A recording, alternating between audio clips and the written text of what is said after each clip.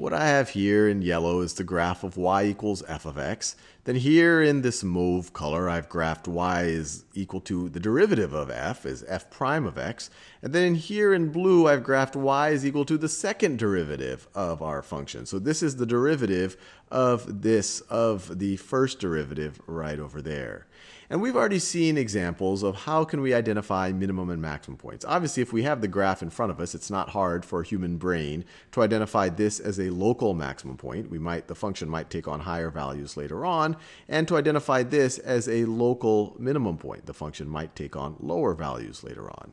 But we saw, even if we don't have the graph in front of us, if we're able to take the derivative of the function, we might, or even if we're not able to take the derivative of the function, we might be able to identify these points as minimum or maximum. The way that we did it, we said, okay, what are the critical points for this function? Well, critical points are where the function's derivative is either undefined or 0. This is the function's derivative. It is 0 here and here, so we would call those critical points. I don't see any points at which the derivative is undefined just yet.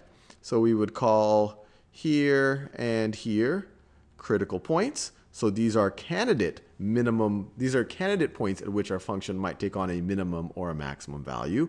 And the way that we figured out whether there was a minimum or maximum value is to look at the behavior of the derivative around that point. And over here we saw the derivative is positive. The derivative is positive as we approach that point. The derivative is positive as we approach that point, and then it becomes negative. It goes from being positive to negative as we cross that point, which means that the function was increasing. If the derivative is positive, that means that the function was increasing as we approach that point, and then decreasing as we leave that point, which is a pretty good way to think about this being a maximum point. If we're increasing as we approach it and decreasing as we leave it, then this is definitely going to be a maximum point. Similarly, right over here, we see that the function is negative, or the derivative is negative as we approach the point, which means that the function is decreasing. And we see that the derivative is positive as we exit that point. We go from having a negative derivative to a positive derivative, which means the function goes from decreasing to increasing right around that point, which is a pretty good indication, or that is the indication, that this critical point is a point at which the function takes on a minimum value. What I want to do now is extend things by using the idea of concavity. Concavity. And I know I'm mispronouncing it. Maybe it's concavity.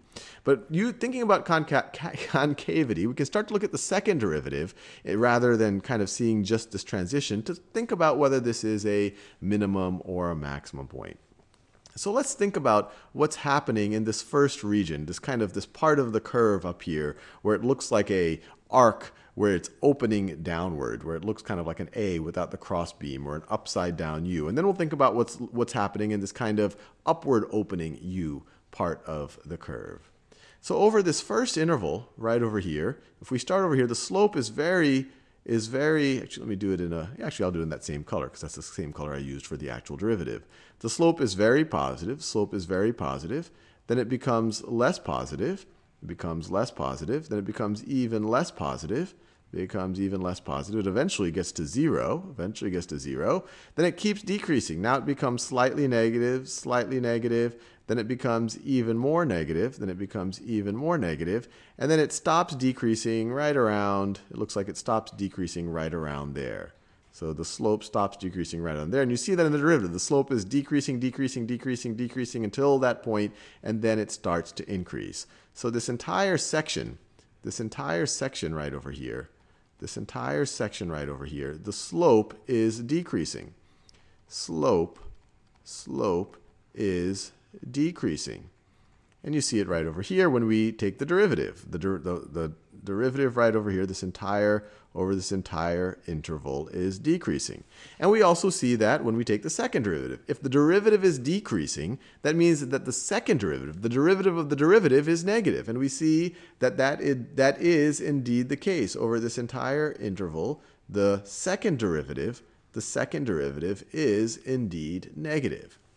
Now what happens as we start to transition to this upward opening U part of the curve? Well, here the derivative is reasonably negative. It's reasonably negative right there. But then it it's still negative, but it becomes less negative and less negative and less negative, less negative and less negative and less negative.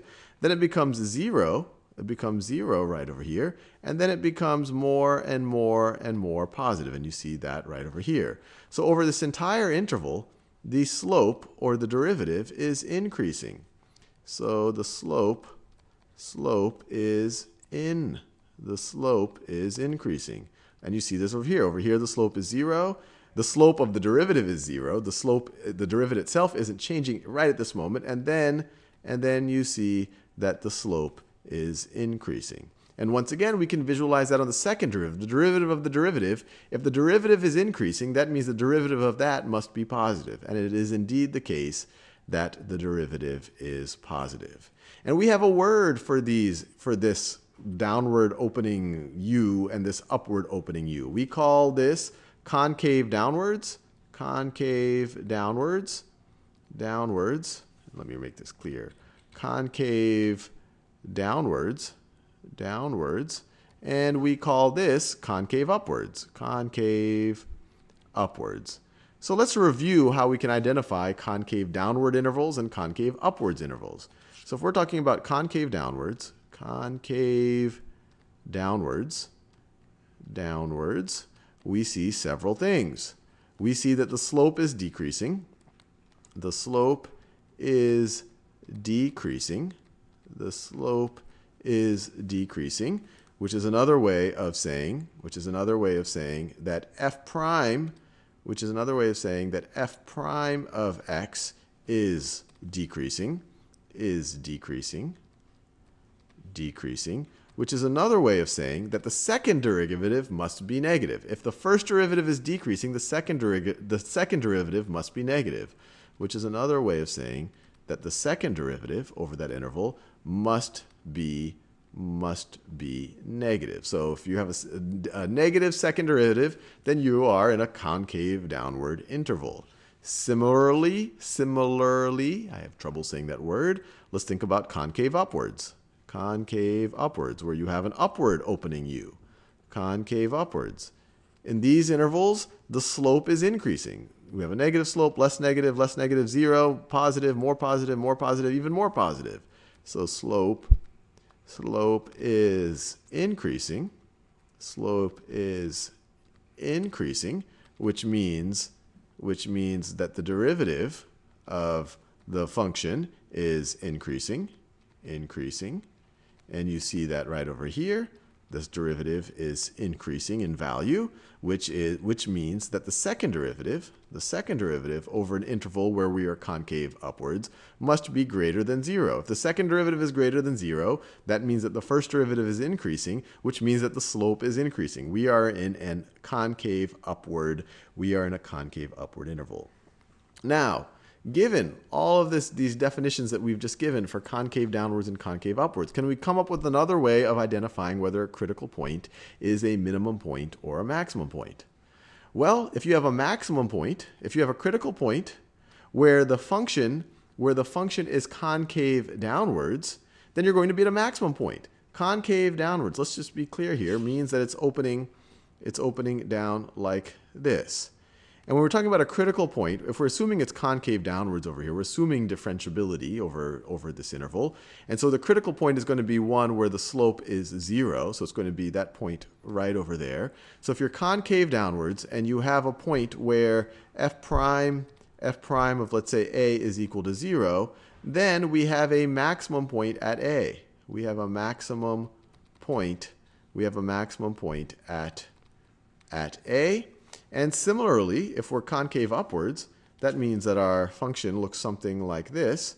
And if we found a point, obviously a critical point could also be where the function is not defined, but if we're assuming that our first derivative and second derivative is defined here, then the critical point is going to be one where the first derivative is going to be 0. So f prime of a is equal to 0. And if f prime of a is equal to 0, and if we're concave upwards in the interval around a, so if the second derivative is greater than 0, then it's pretty clear, you see here, that we are dealing with a minimum point at a.